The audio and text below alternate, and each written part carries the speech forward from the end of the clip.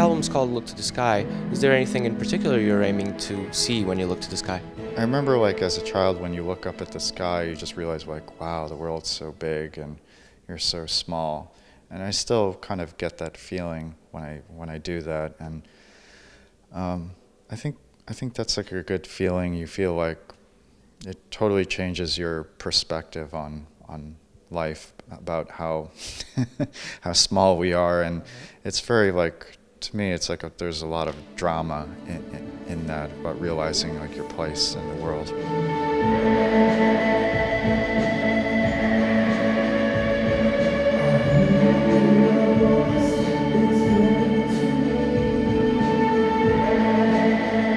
Well, my first album was more of like an acoustic record.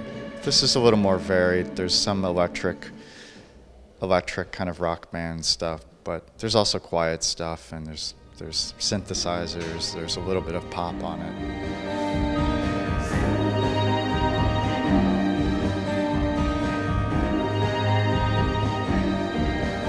The reason why you took the time you did to release the second album is basically because you're busy with other stuff?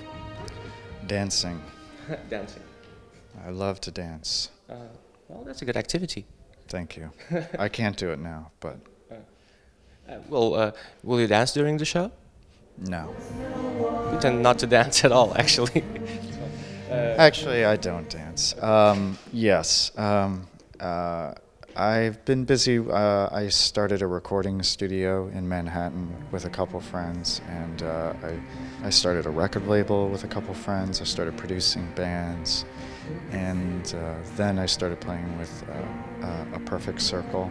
Just kind of producing, remixing, working with different artists, and then maybe 3 or 4 years ago I started feeling motivated to start doing my own solo record again, and it just took a while.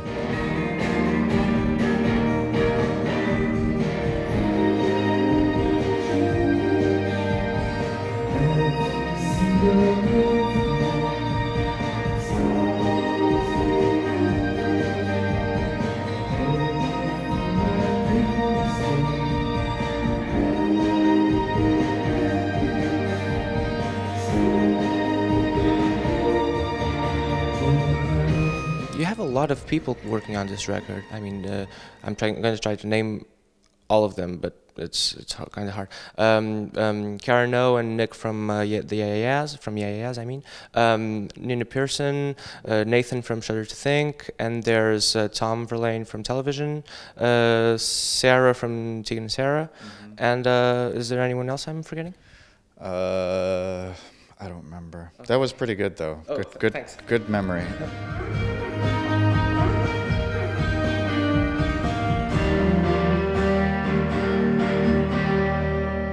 I spent a lot of time working on the record, and I recorded most of the music. So to me, there's not enough other people. It doesn't sound like, it sounds like there's a lot of guests, but I feel like there's not enough guests, because it's like whenever I hear the songs, I just hear all the stuff I did. And I wish that's the only thing when you do a solo record. It's nice having a band to bounce ideas off of. And that's why I got as many of those outside guests as possible. He makes this ukulele by hand. He spends about 400 days making this. So when you hear it, please clap when you hear this.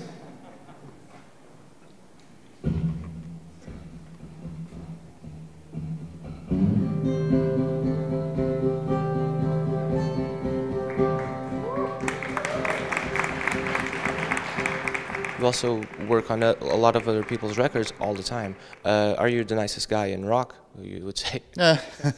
I don't know. I'm just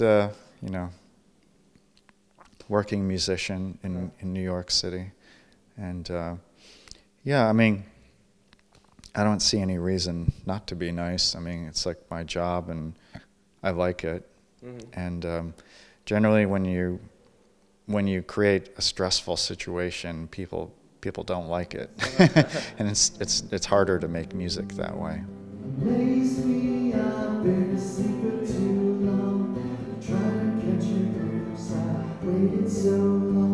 Just mean to ask if, because the recent announcements of in recent years, in recent I'm sorry.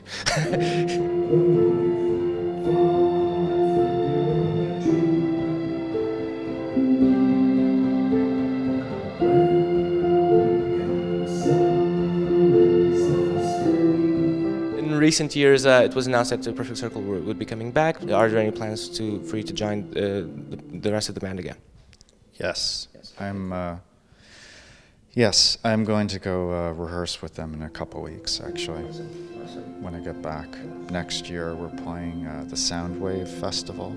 It's like 5 or 6 shows in Australia, and we're playing Lollapalooza, Chile, in Chile, and some other shows. I'm not really sure what else.